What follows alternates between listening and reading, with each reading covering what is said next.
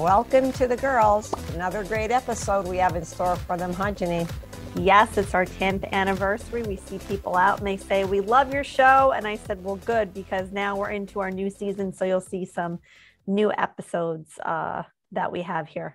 They like the chit chat in the beginning, which is funny to me, like little things that they say that we do and stuff. Yeah. Well, I'm just really impressed by your library that I didn't know you had in your house there. Oh, isn't it fancy? You have all this fancy stuff. Look at all the books you've read. The sun coming in from the north. Yeah, and in any minute in Cunningham Valley, we could have snow, sleet, rain. You know, it's the whole 9 yards because it's the crazy time of the year. Well, it's nuts because it's going to be Easter and my timing was off this, and people can relate. You time your hair appointments and your nail appointments around special events. Look at those suckers. Look at that. And I have, I showed that crayon before that I use on my hair, like to fill it in. I need a box of crayons to fill this baby in. So tomorrow is my hair appointment. So you're stuck with the roots today, but at least they're not all gray. Yeah, but Janine, the roots are in. Didn't you see how people have like the 6-inch roots of hair? I don't have roots. There's no roots going on here. I have it's that age where the blonde hair gets blonder. I like it.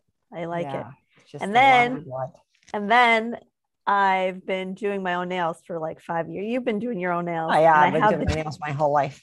I have the dip nail polish. So I'm like, I'll do my nails real quick before this. Well, I'm trying to multitask and I dipped the nail polish into the acetone. Oh no. So now my nails are like half blue, half peeling. So I'm a hot mess today. Janine, my makeup's all right, I think. But you look great. You look great. That's so funny though. I jinxed myself because I usually do it real quick. The dip, I have it down pat. And I went to clean the brush and I didn't think about it. And I put the acetone. I'm like, why is this peeling off? You're taking it off instead of putting it on. Yeah. Well, I just want to make a comment about the great night we had at your house the one night you invited me over for craft night. And I had never been to your craft night because I'm like, not in your girlfriend groupie, but it was really funny to just sit there and listen to your age group, talking about things. And we had so much fun because you had all these corks that you had saved from your wine bottles.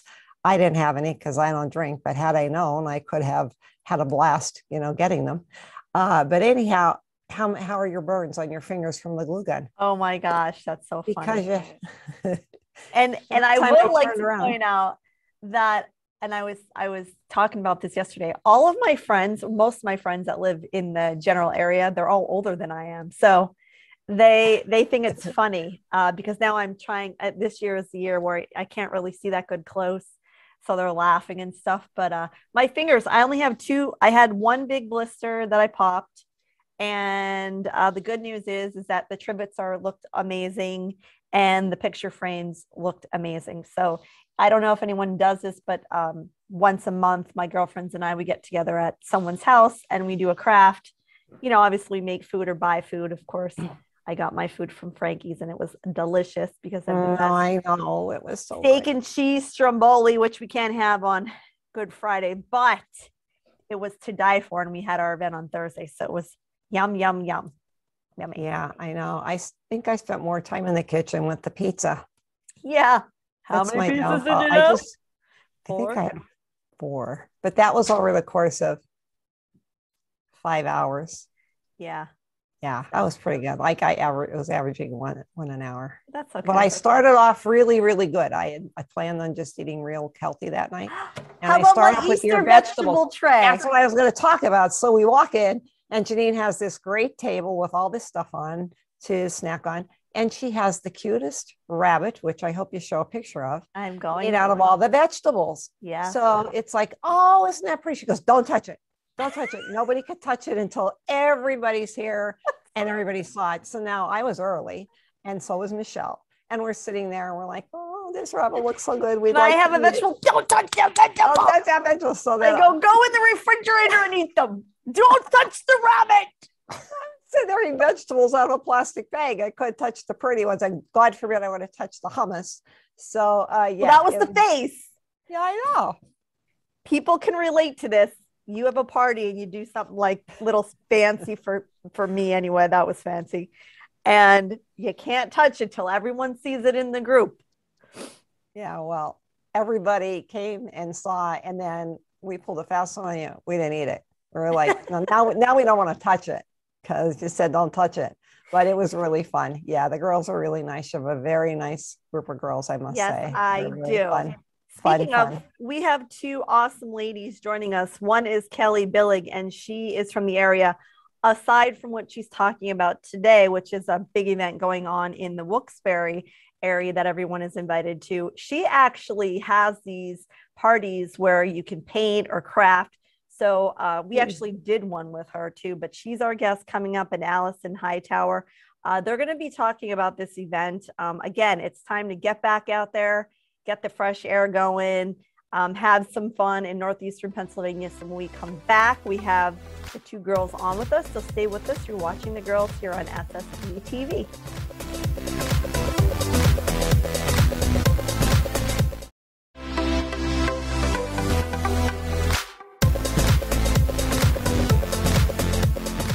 Welcome back. You're watching the girls here on SSP TV.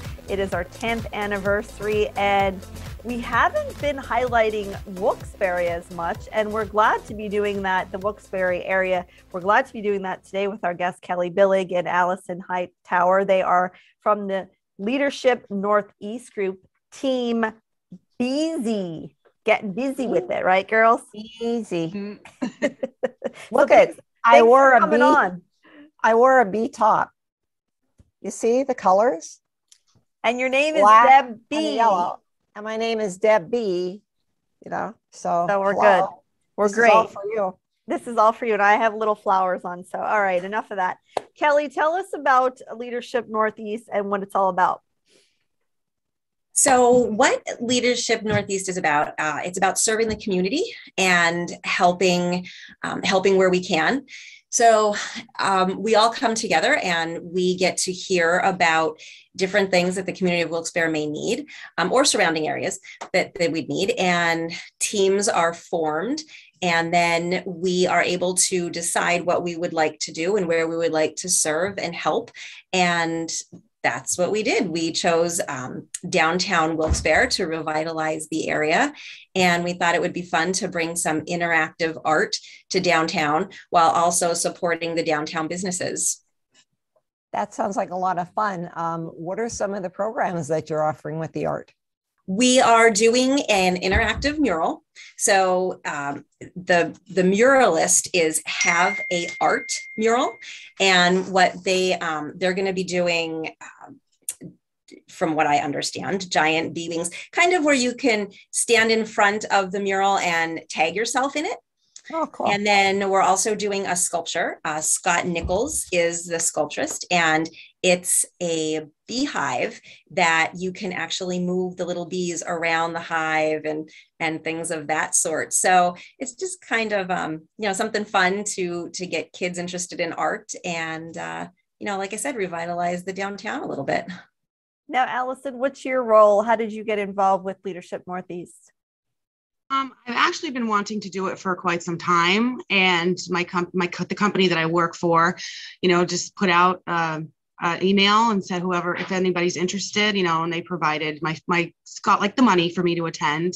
So I wanted to do it for quite a long time. One of the things that I've gotten to this point also out of it is we have classes once a month, like full days, and just all different topics.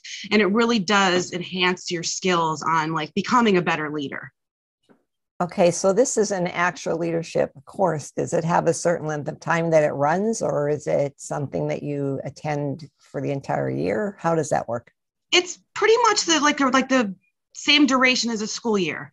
We had, I think, our first meeting in August, and then we'll finish in June. But it's once a month. Like the first Thursday of every month, we attend like a full day, like class seminar.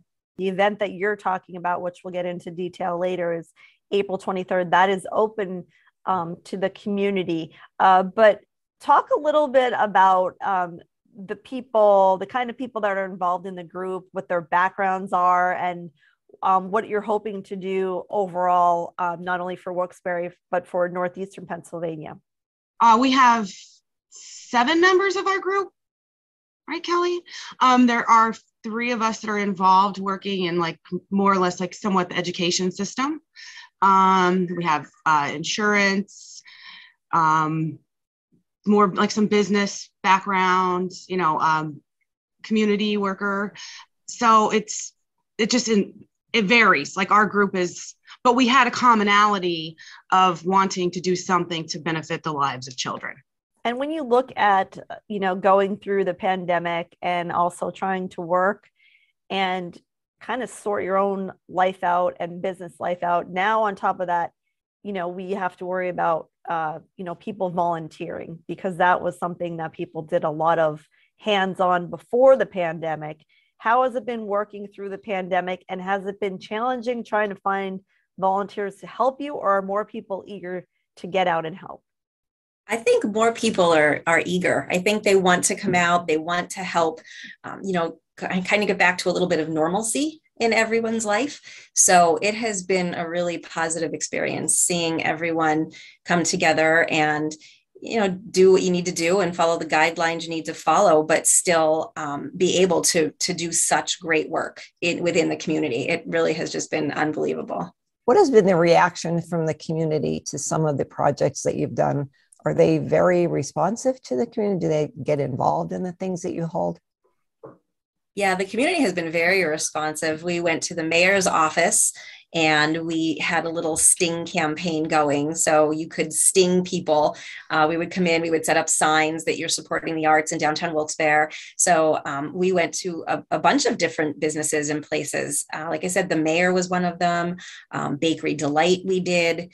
There were, people that would just kind of put it out there that they would like this place stung or their relative stung, and everybody just seemed to be running with it. They really had a good time with it. That sounds like fun. Yeah, It's good that we're keeping art alive. That is one area I think that we lack the most in the Northeastern part, like where we're at is, art and expression and getting the youth involved. So that's something that's going to be very creative for families to come out of any age and be able to participate in, a fun, clean, healthy event. It's going to be outside. So when we come back, we'll talk about Leadership Northeast. It's an event that's going to be happening in downtown Wilkes-Barre. Everyone's invited to come out and celebrate, being outdoors, getting back to some normalcy, and also the art here in Northeastern Pennsylvania. So stay with us here on The Girls on SSP TV.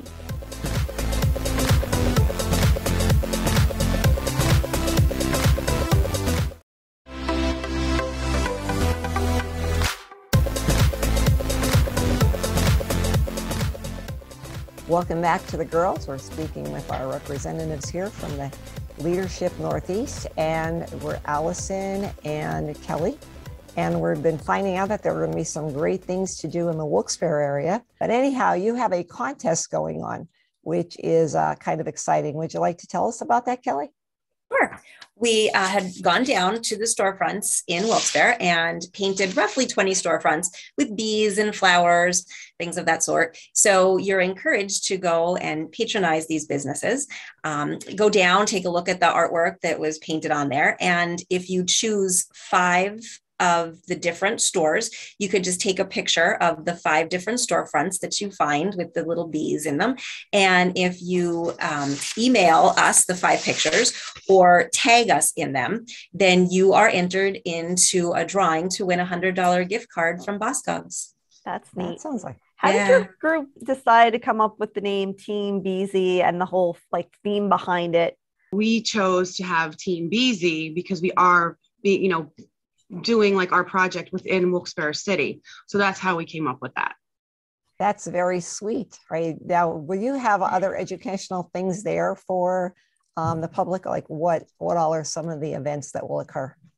Well, we are going to have obviously the presentation of like a ribbon cutting of the art, the interactive pieces of art that are being put in downtown Wilkes-Barre.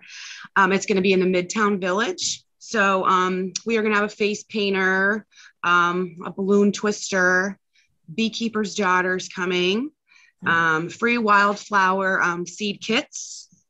We are having a story time with a guest character and a bee making costume station for all the kids. So how many people are you expecting to this? And then what is the idea of continuing this on? Like, what's the concept going to be? Are other groups going to do things throughout the summer to keep the revitalization alive?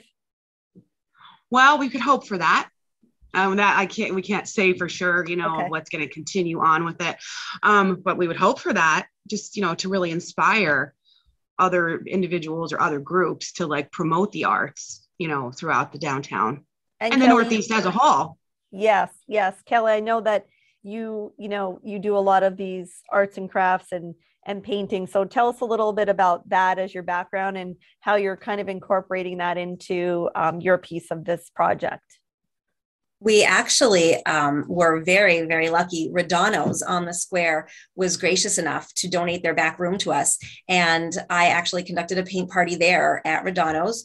And that's where we got a good amount of fundraiser money to actually kick off the project. And our team came together and decided on different things that we could do. We did yoga and, raise the funds from that. That was one of the other team members. Alison, where she works, they had a dress down day and they donated that money. So we all kind of, like I said, came together and, tried to get the funding put together. But yeah, it was really nice of Radano's to bring us in there and let us do our big paint thing in the back. And, it was just a nice way to kind of partner up with the businesses that we're trying to help down there. Now, you mentioned about raising money. Do you charge for any of these? When people come there, is there a charge to participate in any of the events that are there? The events that are going down, that are going to be in downtown on the 23rd, all of them are free. It's a free event, the ribbon cutting celebration. So the seed packets and the beekeeper's daughter and the, story time and the little bee costumes, that they'll be making, all of that is all for free. That's and this amazing. Is happening April 23rd, 1 to 3 p.m. in Midtown Village. Where exactly is that if someone isn't familiar with the Wilkes-Barre area? It's in between, like, say, Boscov's. Okay, so the downtown? Yeah, right downtown. It's it's like between Boscov's and Thai. Okay. Thai? Like in that, Katana used to be in there. I don't know if that's would trigger the square. So you're talking about the square where King's College is and But yes, but it's down further. Like it's not right on the square. So like it's like I said, it's on South Main Street, but it's in between Boscov's and like Thai. So do you have volunteers now that come and help you with this? And do you need volunteers? Can people reach you or get in touch with you if there's anything that you need donated or to volunteer for this? I was speaking with one of our team members this morning, and he asked me if I would reach out to some of my coworkers, maybe some family members, because of course, we might need some help with, people handing out the seed packets and people helping to manage the little bee costume station, because we don't know, we have no idea how many people will be coming. So we would rather be over prepared than under prepared. There are connections that obviously people can get in contact with you. Talk about like your Facebook page, how they contact you if they wanted to get involved. Maybe someone is interested in Leadership Northeast. Maybe they have talent that they can bring and provide to help with the growth of this event or with other events through Leadership Northeast. And that would be great. We do have a Facebook page, and our Facebook page is Team Beezy Leadership Northeast.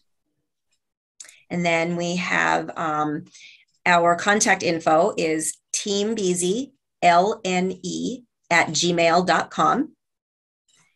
Or when we were talking about that contest, it's #BeezyInWB. And this could be like any age, right? Or are there specific ages that you're looking for? No, we're just happy to have people come out and see what we've been working so hard for all year. That would be a real fun day for like a Cub Scouts, Girl Scouts, you know, all those different groups that they're looking for little field trips and things for the kids too, to take them out.